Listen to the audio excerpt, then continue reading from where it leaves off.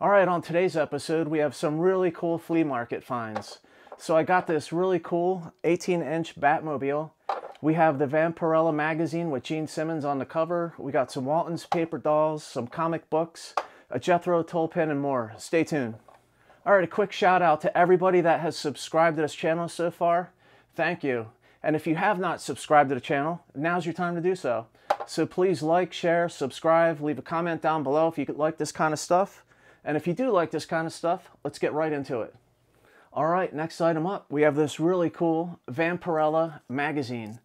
Now this is pretty neat because you have the best of both worlds, right? You have the girl and you got Kiss. You combine it, things are good. So I heard of the Vampirella comic book series. I have about 10 of them. I really like the covers on them and stuff like that. But obviously, you know, I like the girl, but I like Kiss. So it's just a super cool looking cover. You know what I mean? I love the outfit on Gene. He looks awesome. She looks awesome. You got the cool writing. I love the font on that. The font on this is just sick. In really great condition. I got it for 10 bucks. I've never seen it before, so I'll just add it to my collection. I'm definitely not going to sell it. I'll just keep it. And I've really been collecting a lot of magazines over the last couple years. I do like them. When they're in great shape and it's got nice colors and, you know, good content and stuff like that. I don't know, I just think they're interesting. It's just something I collect. And this is one of them. There you go. All right, next item's up. I got a couple of comic books this morning for like 10 bucks. And you really can't beat that. Now we have Bill and Ted's Excellent Comic Book, and I got number 2 and number 3. Didn't have the number 1, unfortunately, but the cover on this, I'll show you a close-up of it, had some really nice graphics on it. So with that, and again with these comic books, these guys played in some of my favorite films. You got Keanu Reeves, he played in River's Edge, and if you haven't seen that, I'm sure a lot of us in my generation have seen River's Edge. It's a great movie, one of my favorite Keanu Reeves movies. Other than Bill and Ted, I like that a lot better. But the other guy, what was his name? Alex? I can't remember. Winter or something like that? I forget. But anyway, he played in Lost Boys. And I really like these. These had some awesome graphics on it. I mean, you can't really go wrong. You got the guitars, they're rocking out, and it's just pretty funny. So I'll probably go through this, and I'm going to keep these for now. And now that I got number 2 and number 3, I have to go out there and I have to find the first one. Now, I probably won't look for that on eBay. I'll definitely dig through comic books. There's so many comic books at the flea market. It's ridiculous. But when there's nothing else there, I'll go circle back around and I'll dig through the comic books. Like this morning, when I got these, there really wasn't that much out there because it's a Wednesday morning. So not a lot of dealers, but a good amount. And, you know, it was one guy that had 2 boxes of comic books and I found these. So, you know, and on a day like that, I'll definitely dig through them. So I found these. I thought they were pretty cool. And this is the number 2, but this is pretty cool too because you got the skull on it, and I'll show you a close up of that just so you can check it out. So number 3, the other item I got, I really like this. This is Married with Children, and I'll show you a close up. I really like the graphics on this. You know, she's looking super cool on there.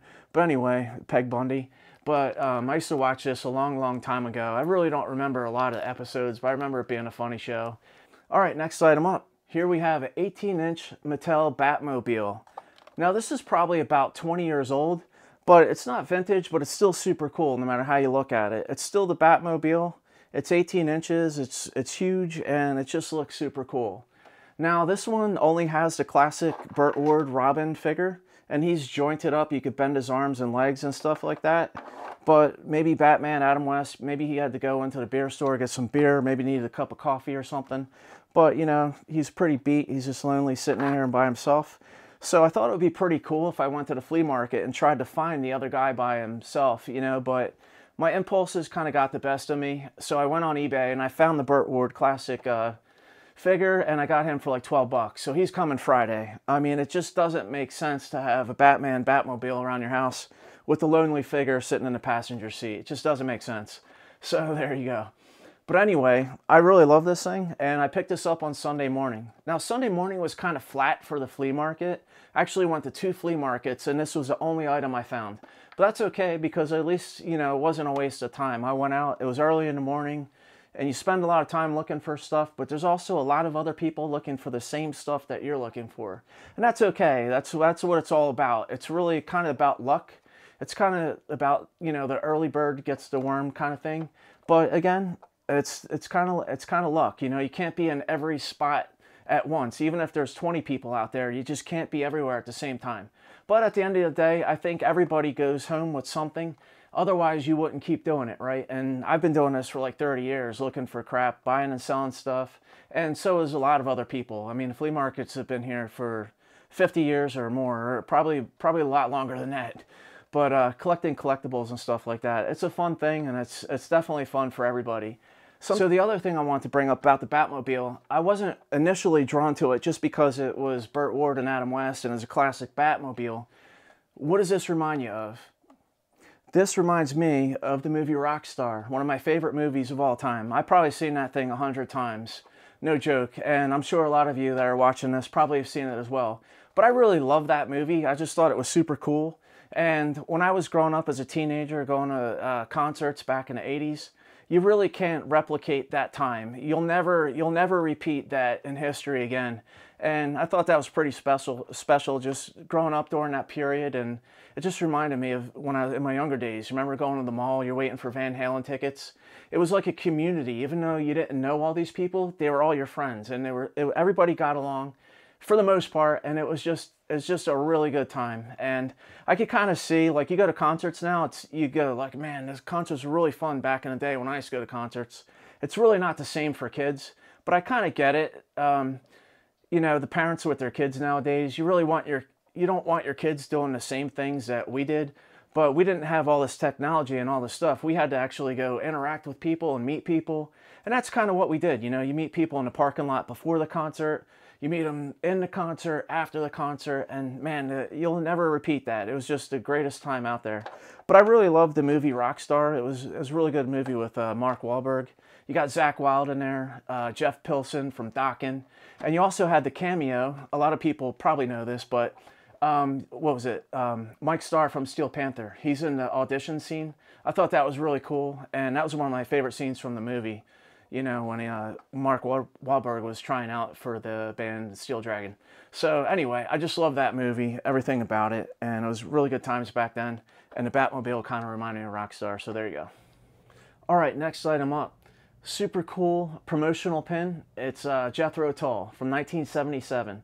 So this is from WPLJ 95.5 radio station. They must have been promoting a concert at Madison Square Garden. It says Madison Square Garden. I'll throw a little close-up on the screen so you can see it.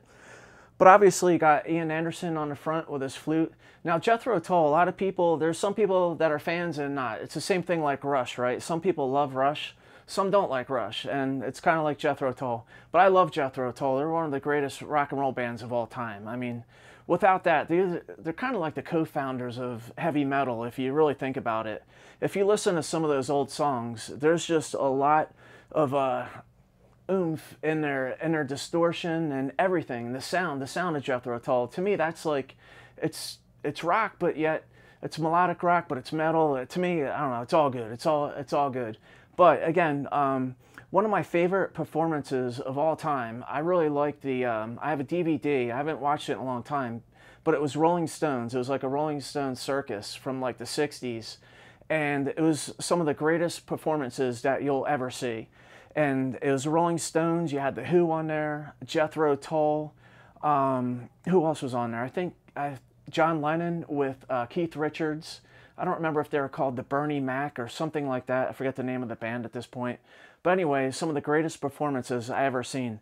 And the Rolling Stones, man, Mick Jagger with his version of Sympathy for the Devil, when that came out, it's one of the greatest songs of all time. And I think that is one of his greatest performances that I've ever seen.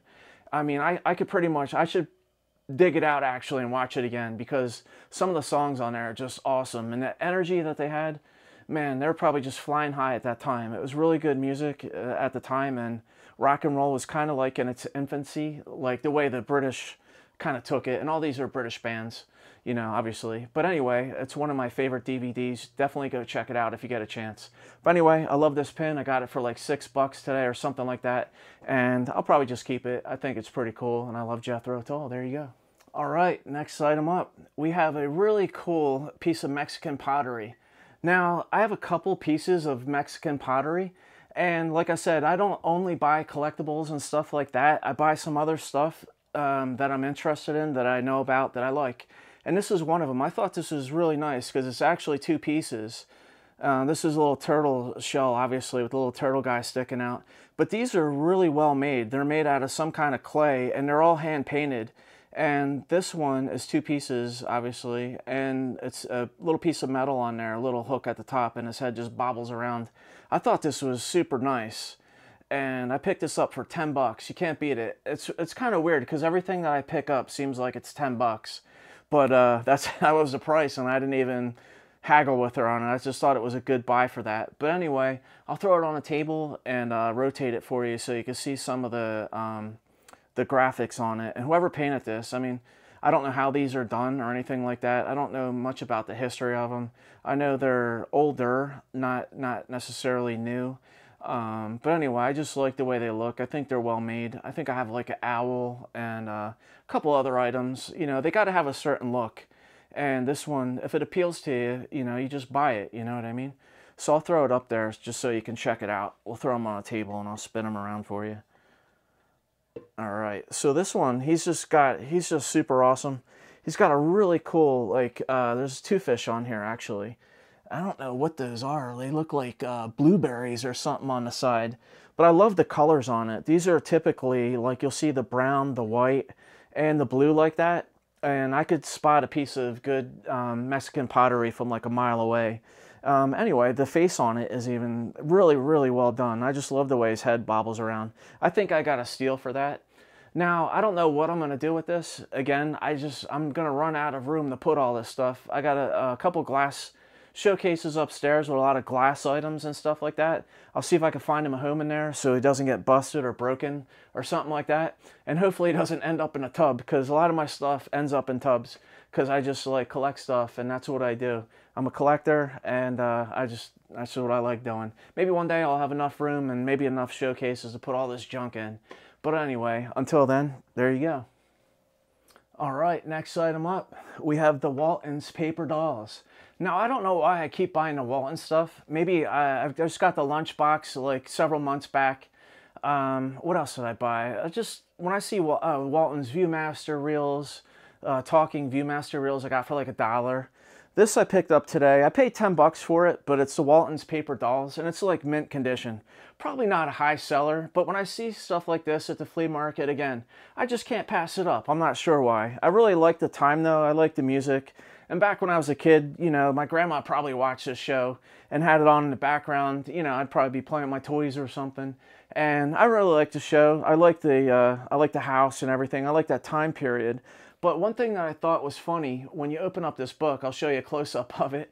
But if you open it up, it's got a picture of John Boy and Mary Ellen, but they're in like 70s. Why would you put them in these, like a tennis outfit or something from the 70s and stuff like that? I always thought that the Waltons was a very earlier time period than that. And I don't know what she's wearing. It's like a disco outfit or something. You know, she's ready to go to like, I don't know where she's going to party in that dress or something like that. Or it's a bathing suit. I don't know what it is. But anyway, it looks like they're straight out of the 70s. So anyway, I think they might have messed up on that. But it looks cool. And I don't know what I'm going to do with it. I just bought it today, and there you go. Got it for like 10 bucks. It's in great shape, and I'll just keep it for now. With all my other Walton stuff that I don't need, but I still keep buying. There you go. All right, guys, it's time for me to rock and roll. If you like this kind of content, please like, share, subscribe. Leave a comment down below. I'm going to be adding a lot more KISS content and stuff like that. I just don't want to overwhelm you at first, because I collect all kinds of different stuff, not just KISS items. But I like it, and I know a lot of people that have subscribed to the channel and left some comments and stuff like that.